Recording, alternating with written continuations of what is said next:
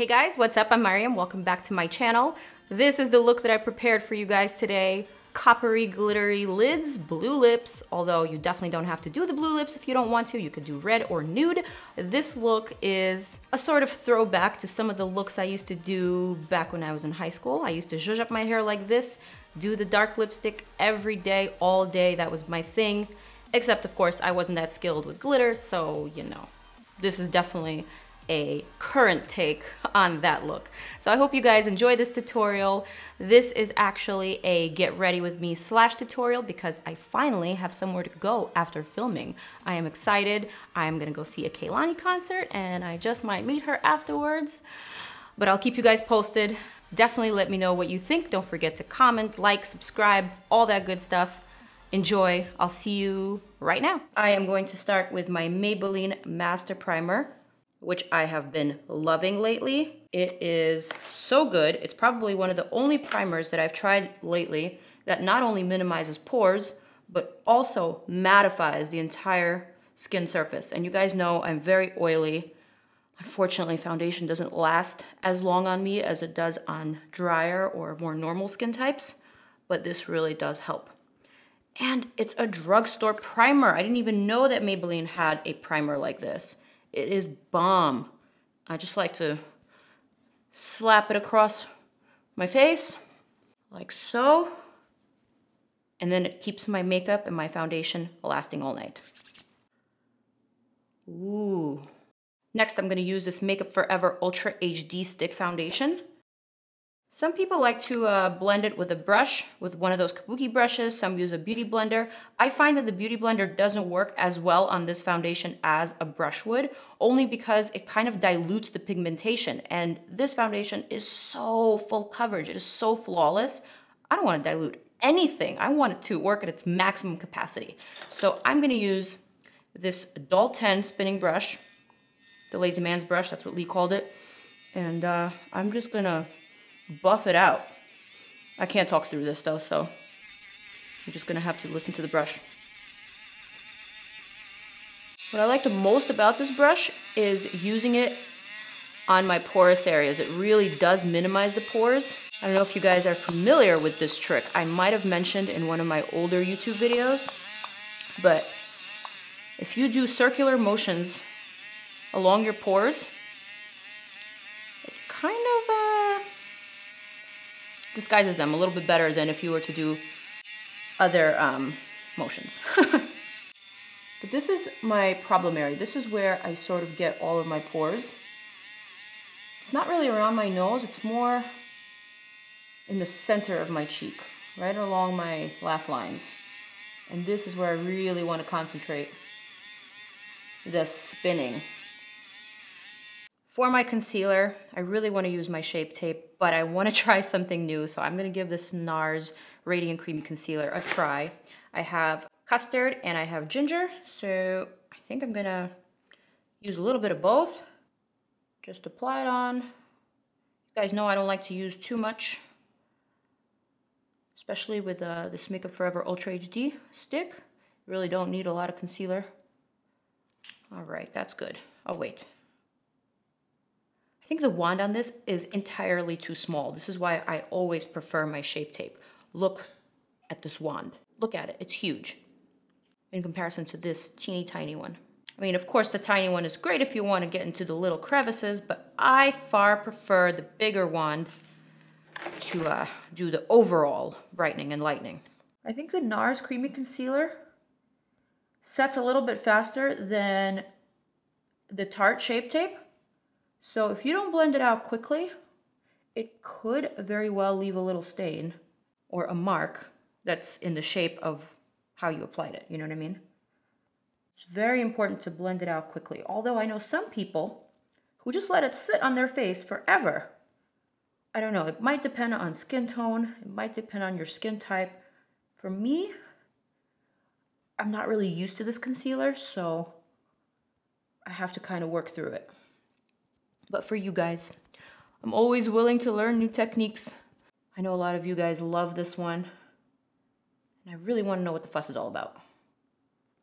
I know what the fuss is about with the Shape Tape, but Really want to familiarize myself with the Nars. I love Nars. Just a little, like right here. Want to brighten a little bit. Ooh, the smell. This is just my guy. This is my guy. I'm keeping that Doll 10 spinning brush handy too, because I am applying this over my porous areas, and I will need to buff it out a little bit better so that I don't once again highlight those damn pores. Pores, where do you come from? Why pores? Yes. Yes, B. Okay, Laura Mercier. Translucent powder. This is another product that I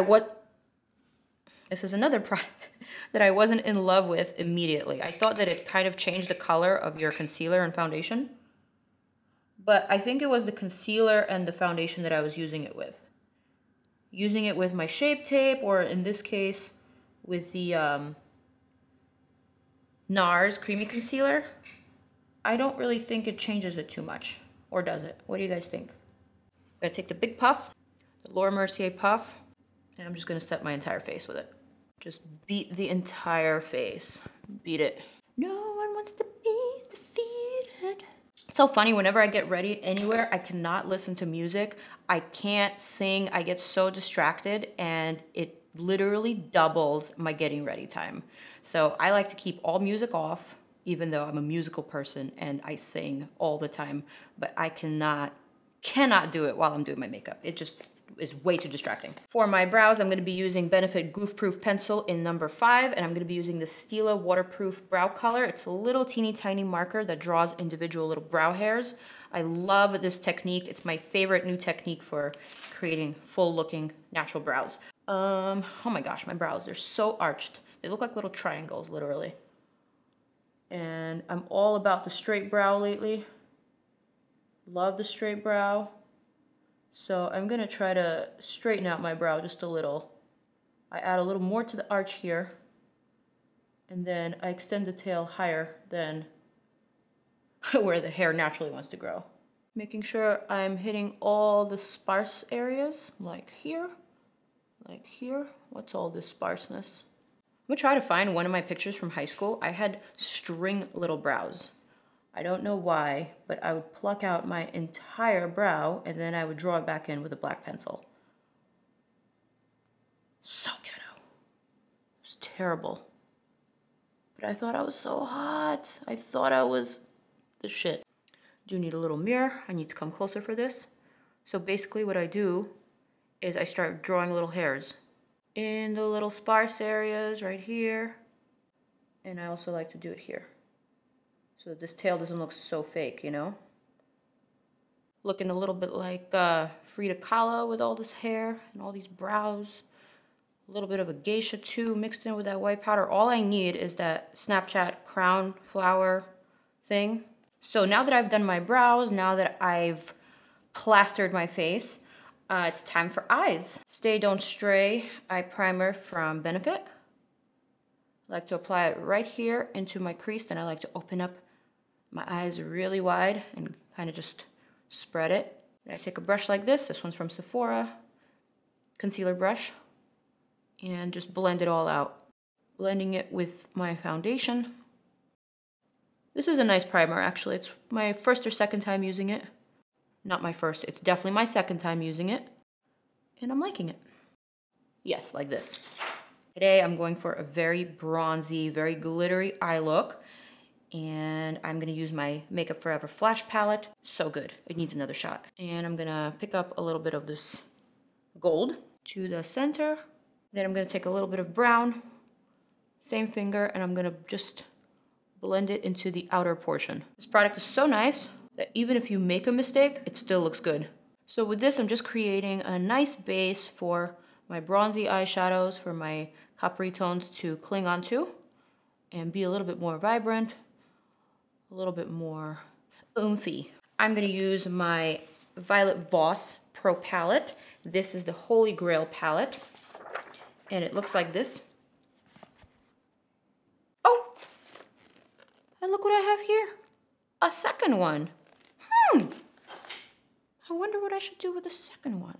Be sure to follow my Snapchat, guys, Maryam NYC, for the continuation of that statement, okay? So I'm going to take this transition shade here. It's actually called Transition.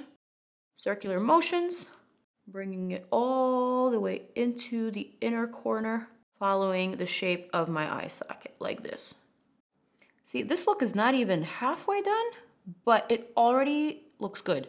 I think it's because of the flash palette that I used before. Just makes everything look brighter and better.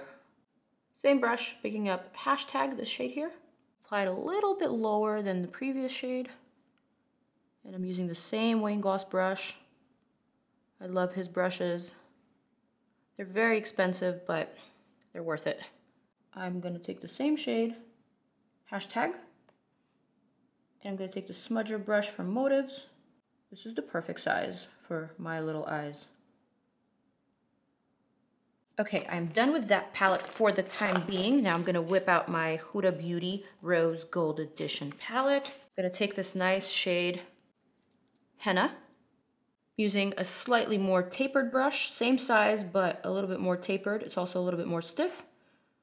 I'm gonna cover up this section. I'm gonna apply it just to the outer crease. So I'm deepening the crease. I'm just adding more colors, making it smokier, sexier, because I wanna look good for tonight. I wanna look good. All right, like this. It's coming together, right? Coming together? Yes, no. A little bit more henna on the lower lash line. For the lid, I'm gonna pick up this shade, Trust Fund, and I'm gonna generously apply it to my movable part of the lid.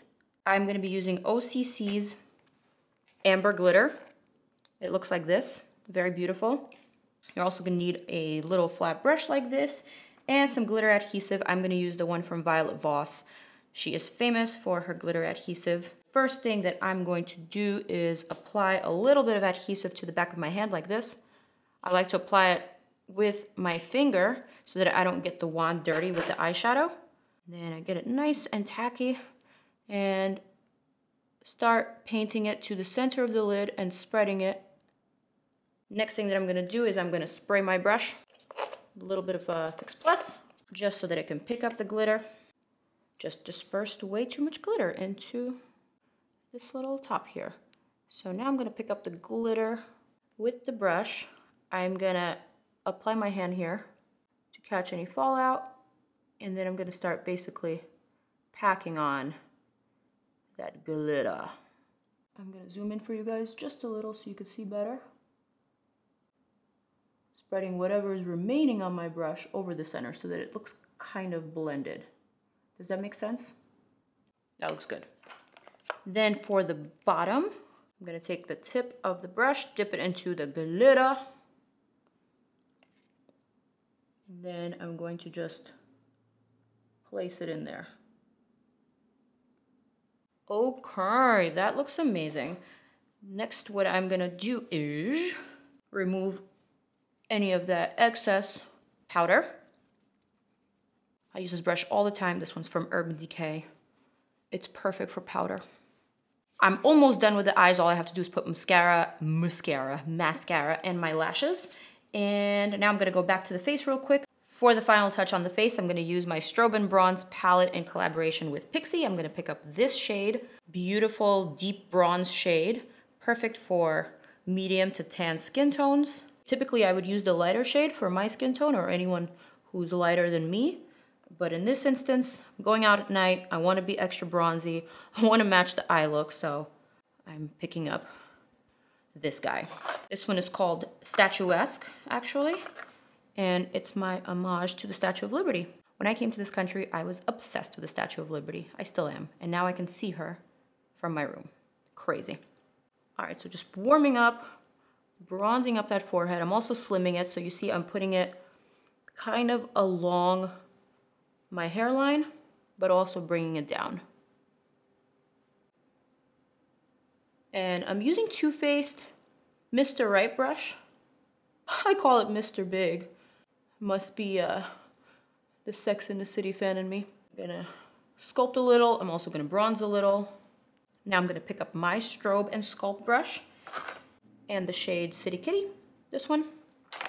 And now I'm gonna sweep the shade just from my nose all the way across, like this.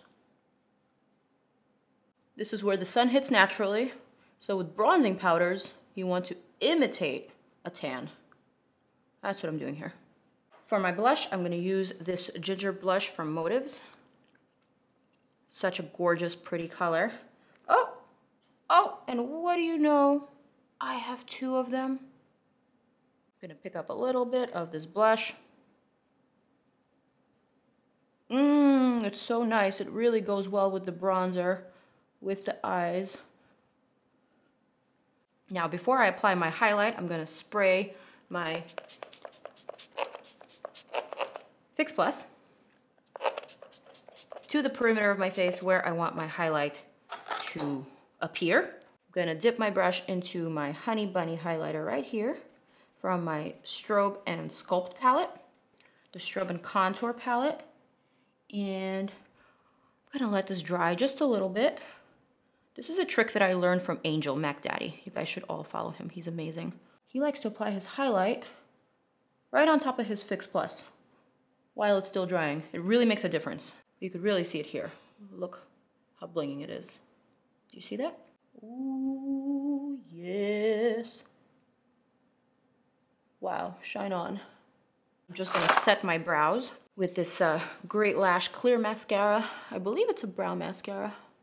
I'm gonna be using Camille Lashes by Huda Beauty. I love these because they're smaller and they're not gonna cover up all this beauteousness. So I'm gonna put them on and I'll be right back. The lashes are on and I like the look. Something else is missing, so I'm gonna add a little bit of Burgundy kohl liner in my waterline. Now for the lips, I wanna do something totally different. I wanna wear blue. I told you this year I really wanna experiment more with color. I wanna step outside of my comfort zone. And I actually loved wearing these types of colors when I was in high school. I was a lot more adventurous with my makeup, so I wanna go back to that. Anyway, before I apply the lipstick, I clearly need blue liner. I don't have blue liner, so eyeliner will do. For the lipstick, I'm gonna be using this Makeup Forever Artist Rouge Cream in C603. I think this is a quite rockin' look. Let's bring the whole thing together. Let's take down this hair. Let me get dressed. I'm excited. What do we think, guys? This is the final look. My little homage to the 90s with the blue lipstick and the teddy with the t-shirt under. You know what I'm talking about. I had so much fun doing this tutorial and getting ready with you guys. I think I'm gonna start doing more of such tutorials where I'm actually getting ready to go somewhere and I'm doing that look the same day. So let me know what you think of that idea. Let me know what you think of this look. I am excited that I got to film this. This is very different for me. Well, for my today self, but it's definitely not different from my high school self because this is how I used to dress, wear my hair, and put on my makeup every day, minus the glitter. So I hope you enjoyed this. Thank you guys so much for watching, for subscribing, for following me on my social media platforms, for showing me your support, for showing me your love. I love you guys so much. You know that. I know that. I'll see you in the next one. Mwah.